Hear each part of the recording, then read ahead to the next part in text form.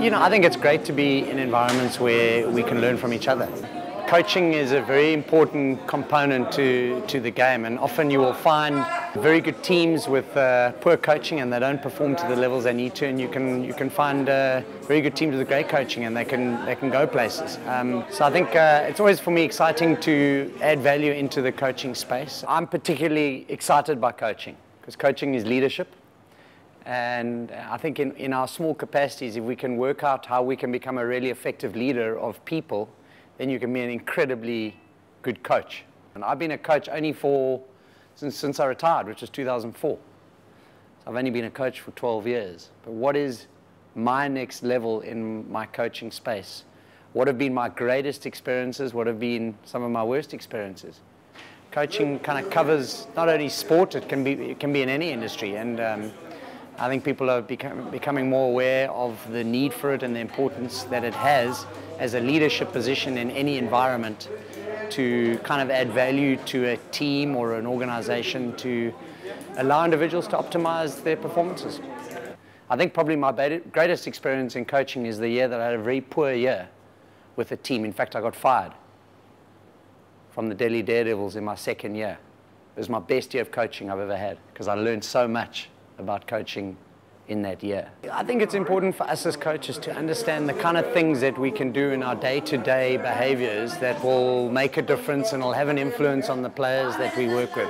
Well, it's nice to see that it doesn't matter who we are as coaches, we all need to follow the processes, and there are universal values and plans we have to follow in order to coach teams. There's no magic new things. It's all about the hard work and the processes needed to be followed in order to educate the leaders of the future.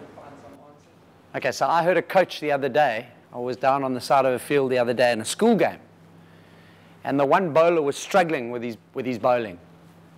Okay, he wasn't getting it outside off stump. He was bowling quite a few balls down leg stump. And the next thing I heard this scream from the side of the field, and was the coach. You know what the coach said? Stop bowling the ball on the leg side. Is that going to help him?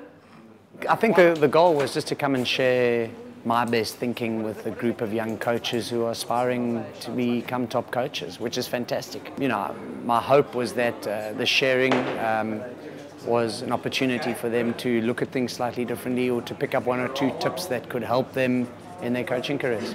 To play at that level, to coach at that level, to be successful at that level for as consistently as he has, those are unique experiences. It can only come from someone who's physically gone through all of that. I mean, some of the players and some of the coaches haven't gone through that physically, so they have to hear from people who have been there. And for someone like Gary to come and spend his time with us and educate us about his experiences is absolutely wonderful and inspiring. We have two types of coaching, in my opinion. We have reactive, okay? And reactive coaching is when the events happened. It's easy to coach reactively. Okay, so when someone has bowled the ball down leg, it's easy to shout or stop bowling the ball down leg. It's reactive. It can't help, it's gone. Okay, and then you get proactive coaching. I mean, there are probably three areas. I think you have to have a good understanding technically of the game. You need to be able to kind of understand the error that he might potentially be making and then come up with a method in terms of how you can get him to shift in that space. And I think that's where the real challenge lies in coaching. Someone has got an issue at home and he knows that he can come to you to deal with a problem. Yeah, great. That's very, very important. But you know how much energy it takes to sit and listen to someone? Okay, because we'd rather just tell. But now we've got to listen. So I think one of the massive roles of coaching is being a good listener. Then I think you need to check in with yourself as an individual and what your motives are, and what your growth points are, what your strengths and what your weaknesses are. And I think you've got to build relationships, relationships across all levels with your players, with your bosses, with all the stakeholders within that team that you're working with or environment that you're working in.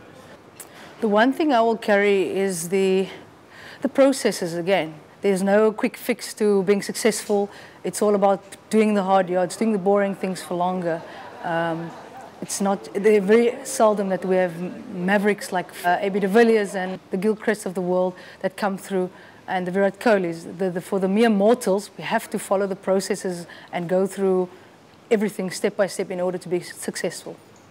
Okay, guys, that's just a snapshot. I mean, we could go on the whole day. You are the principal leader with the captain of that team, and you have a kind of massive responsibility to drive the value system of that team on a daily basis. I don't know if there are any questions or anything you want to ask before we wrap up, Jackie. How long have we got?